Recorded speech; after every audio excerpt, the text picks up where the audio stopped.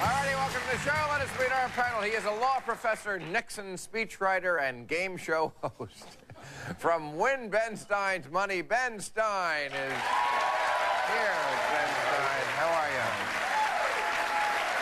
She is a Pulitzer Prize-winning historian, and her new book is Wait Till Next Year, a memoir. Doris Kearns Goodwin. Hello, young lady. Great pleasure to meet you. She starred on Baywatch and just completed Hawaii's Ironman triathlon in real life. Alexandra Paul. Yeah. Hello, beautiful. Good to see you again. Thank you for coming. And star of stage, screen, and Rocky Horror Picture Show, his new series is Over the Top right here on ABC. Tim Curry. How are you? All right. Well, now the big story, as I mentioned in the monologue, is China. And as we speak, the two remaining leaders of the superpowers are meeting in Washington. One is representing China. The other is Zheng Jimin. I'm kidding, of course, because Bill Clinton represents many Asian countries. But China is mostly criticized for their human rights policies. But one thing they have done consistently over the last 20 years is limit population control very strictly. Since the late 70s, as you know, it has been the law in China, an enforced law. You can only have one child. And the same people who complain about human rights problems are the ones who say, well, the planet is running out of resources. And it is. That's not true. I mean, that's just a myth. It's not true the planet is running out of resources? It's not true. I mean, it's been being said for hundreds of years that we're about to run out of resources. More keep being discovered. There's now a greater supply of oil than there was thought to be 30, 40, 50 years ago. What about air?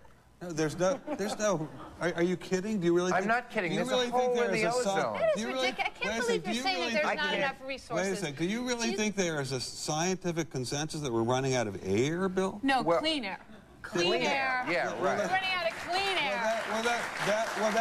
I agree that is the Hollywood politically correct vision. The Hollywood vision. But in fact... Oh, it's the Hollywood also, vision. like many scientists all around the world. The EPA says we have more clean air days in most of the cities in the U.S. than we did 20 years ago. So this is all a myth, and the real purpose of it is to control... People like you are going to make us all die. I think wait a second.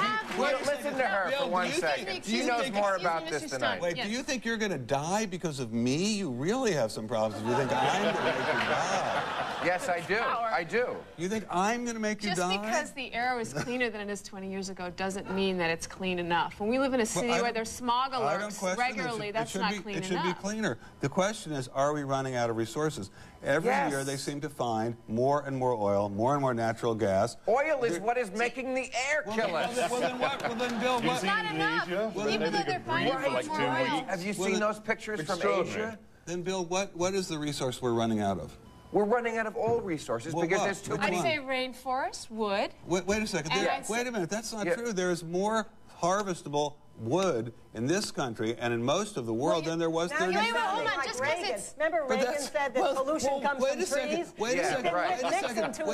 Why do you think wood doesn't mean it's harvestable? Wait a second. The fact that Reagan said it doesn't mean it was wrong. Oh, well. Reagan said a hell of a lot where things were right and were wrong. But listen, Reagan was hardly a loser as a president. No, but Reagan said some silly things. And Nixon was a loser, and you worked for him. And I think you think if you say things over and over again, it'll come true. So the idea is, so Doris, so the idea is, because I worked for Nixon, the fact that all the statistics that show we have more harvestable timber, more oil, more coal, more gas, then they're all wrong because I worked for Nixon. Just citing statistics. We could cite other ones. And he thinks I'm going to kill him. Changing the subject. He's worse than a politician.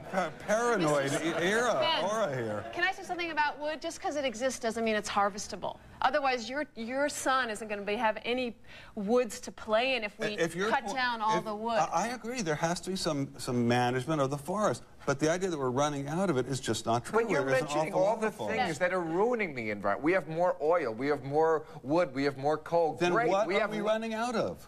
We're running out of things we need to live. Can I say something? We're running out of space. Those things are the things that wreck the air. Wait a second. Coal wrecks the air. Oil wrecks the air. What are we running out of? Air, water, food. If we have so much oil, why do we go to war over it? Yeah. Why? Why would we over some little country? Wait a second. The question wasn't whether or not there was any. It was who controlled it. I don't question it would be bad if there's so much oil being if discovered, Sodom. who's I don't question it would be bad if Sodom had control of it, but there is an awful lot of it. And the idea that we're running out of air. No, wait, don't you I mean, think do you it's a good seriously thing? think Wait a you're going to minute. run out of air? I do. I think there's a hole in the ozone layer. I think there's global warming. I think the ice caps are melting. And when I die, I'm blaming you. We have to take a break.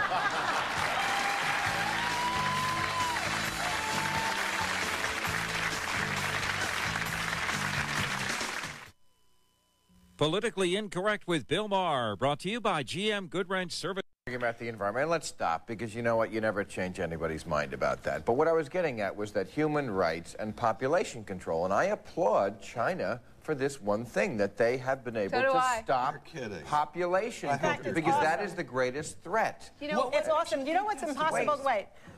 You got to feel some awesomeness for this country that was able to instill something in billions of people that were willing to stop having sex, or at least stop having a kid, and produce fewer. Yeah, I hope not. I hope not. Right.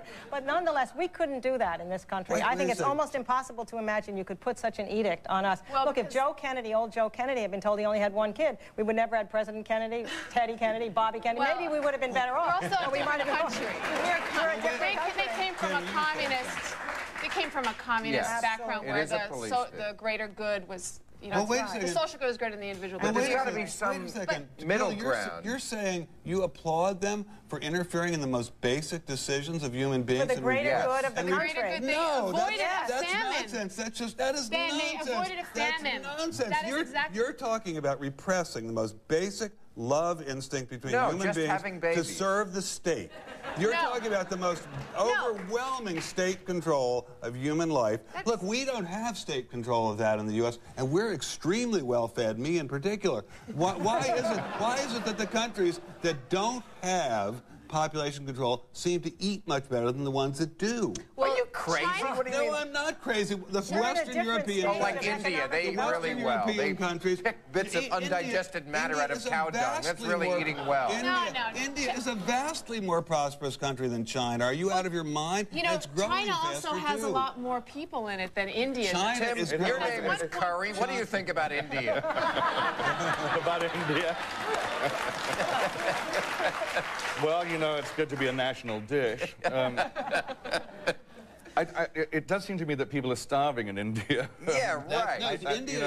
Mother Teresa would be out of a job if they were all eating so well. Well, people are starving in many countries, but the free societies are better fed than the repressed societies. The countries that repress people, repress the market, repress people's individuality. But what the bottom line is that China was faced with a very unique problem. Yes. Its population was so huge, they realized they wouldn't be able to feed it. They had to do something quickly. They put out an edict in the late 70s that said that you could only have one child. If you had more than one, you'd have not free schooling for that child, not free medical care, etc. The government did not kill them. Of course they killed them. It's the social structure of China, which is the patriarchy. It's extremely well documented that they killed them. And not only that, you can just run over and keep talking. They faced a... Can you please shut him up? I will. Because what really hurts is that Mr. Nixon's speechwriter was out argued by a chick from Baywatch. We have to take a break, but I'll come right back.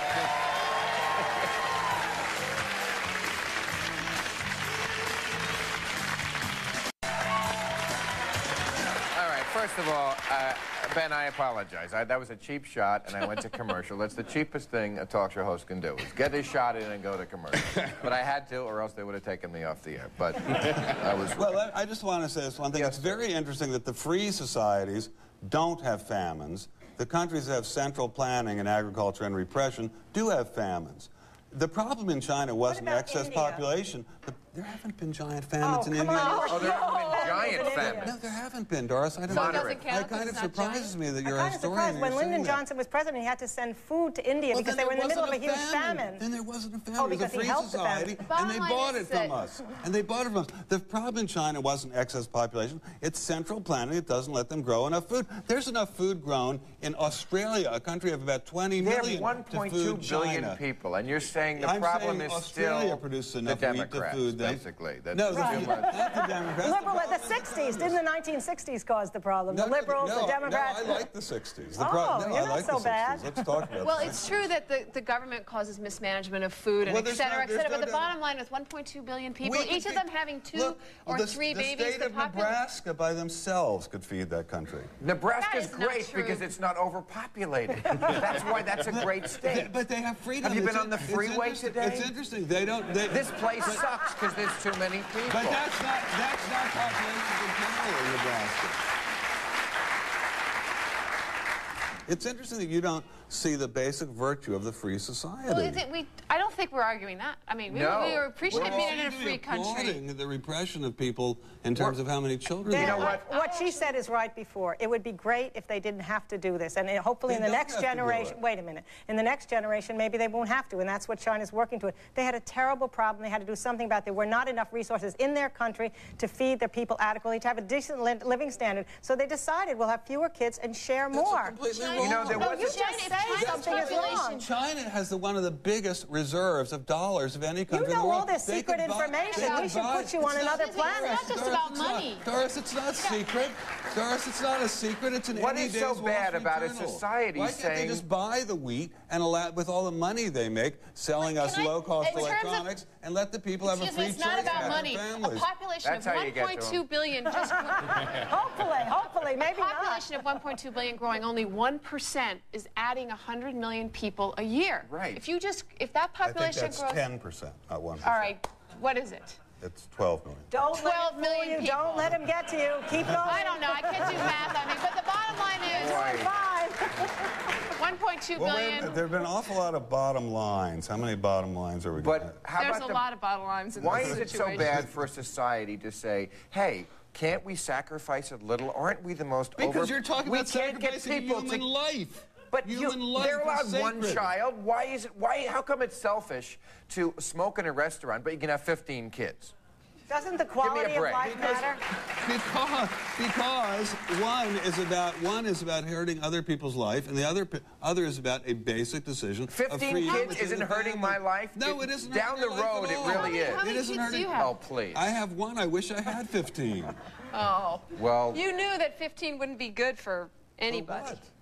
Well, how many? So Ben, do you think it's unlimited, the amount of children this planet can support? Do you think it's unlimited? We're nowhere near the limit. So when we get to the limit, we're nowhere near the limit. The population has doubled in my lifetime. What is the limit? And people are better fed than ever. Okay, you tell me what the limit is. Yeah, the rich people are better fed. We have 6 billion people. What's the limit? I don't know. You don't know? I don't know, but I know that the more people... We'll know when we get there, because we'll be dead. You know what? The limit has been reached. No, the more people there are, people are better and better fed. I mean, it is a... It's funny that say that because you're in America. Yeah, you're not in Calcutta. You're not in Rio de Janeiro. You're not in these cities. People are eating better, generally speaking, around the world, especially in Asia. Especially in Asia. But you know, it's not only about eating, it's also quality of life. I mean, we all know that. Well, how about quality of life? How about the state coming in and saying you can't have children, and if you do, we're going to take them away from you and let them die of exposure? That is not the truth. That's not the truth, isn't it? That is not what happened in China, and you are exaggerating. But weren't the Chinese always very pragmatic about their birth rate anyway? I mean, when you said about it being a patriarchy, I mean, they were abandoning girl children on mountains long before this edict. Well, we don't consider that a good thing. That's the only way I'll agree with you. It wouldn't have been fun being a girl kid in this last generation because nobody wanted a girl. Yeah, the most anti-woman state in history. It amazes me that it gets so much applause. It isn't getting applause. It's people that are upset with you just having this enormous ability to say things as if they were necessarily true. Well,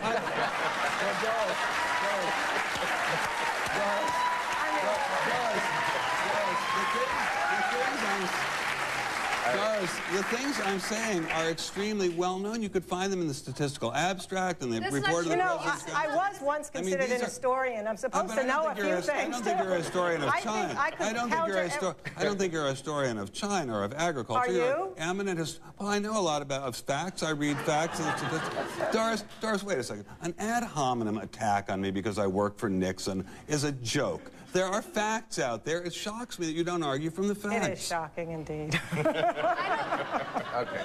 I have to take a break. We'll come back.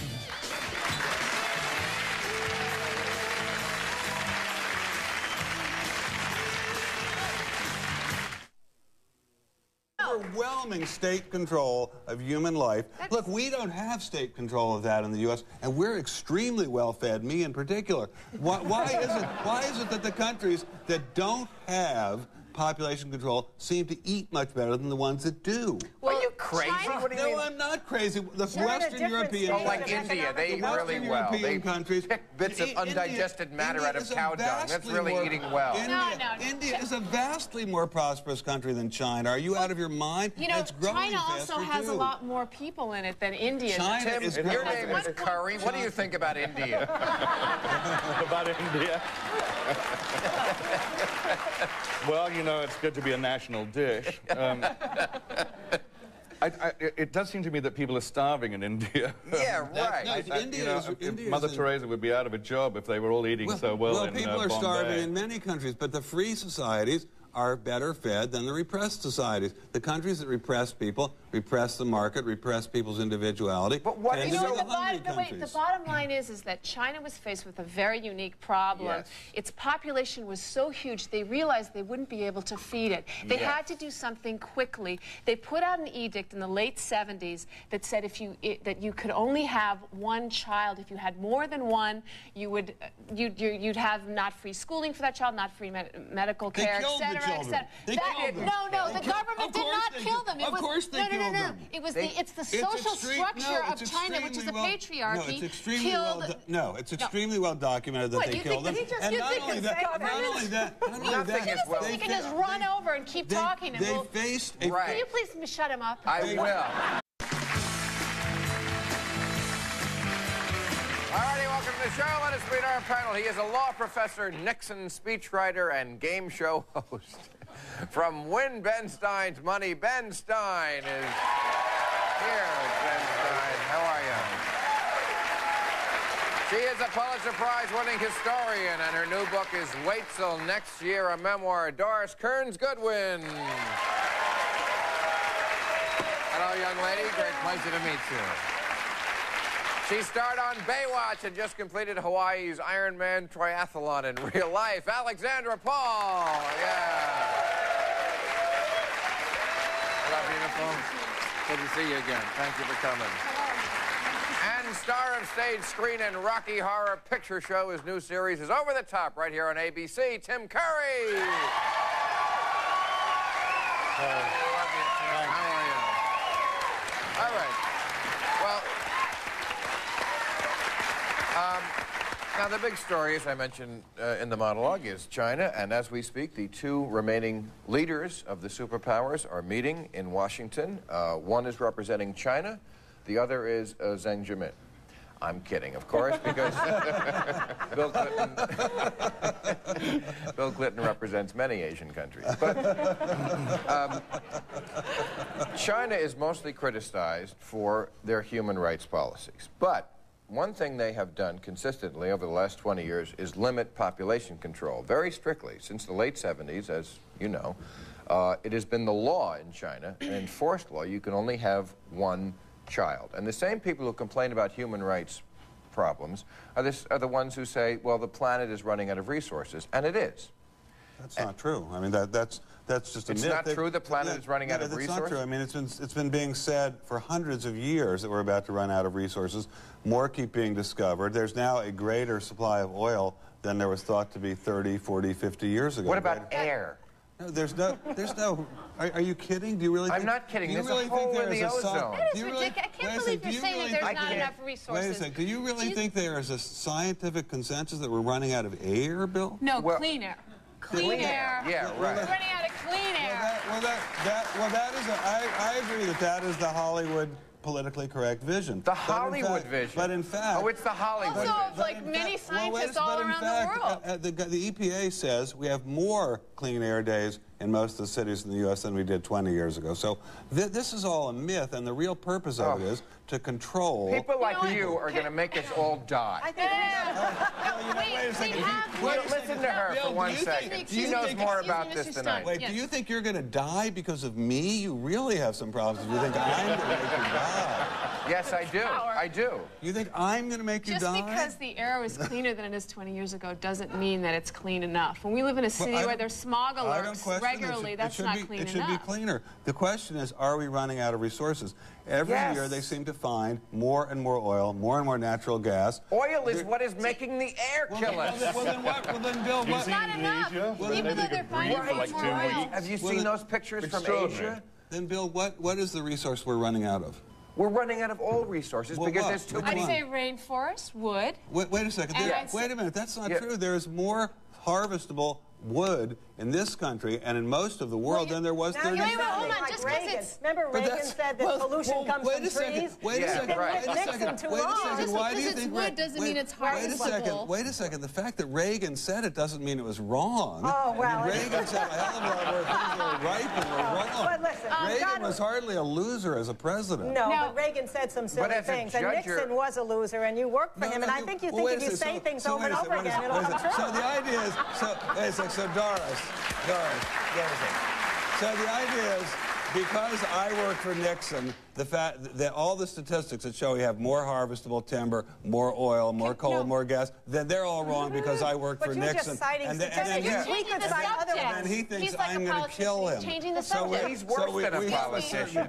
Paranoid aura here. Can I say something about wood? Just because it exists doesn't mean it's harvestable. Otherwise, your son isn't going to have any woods to play in if we cut down all the wood. I agree. There has to be some management of the forest. But the idea that we're running out of it is just not true. But you're mentioning all the things that are ruining the environment. We have more oil. We have more wood. We have more coal. Then what are we running out of? We're running out of... The things we need to live. Can I say that we're running out of space? Wait a minute. Those things are the things that wreck the air. Wait a second. Coal wrecks the air. Oil wrecks the air. What are we running out of? Air, water, food. If we have so much oil, why do we go to war over it?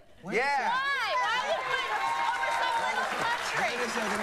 The question wasn't whether or not there was any. It was who controlled it. I don't question it would be bad if Sodom. I don't question it would be bad if Sodom had control of it, but there is an awful lot of it. And the idea that we're running out of air. I mean, do you seriously think you're going to run out of air? I do. I think there's a hole in the ozone layer. I think there's global warming. I think the ice caps are melting. And when I die, I'm blaming you. We have to take a break.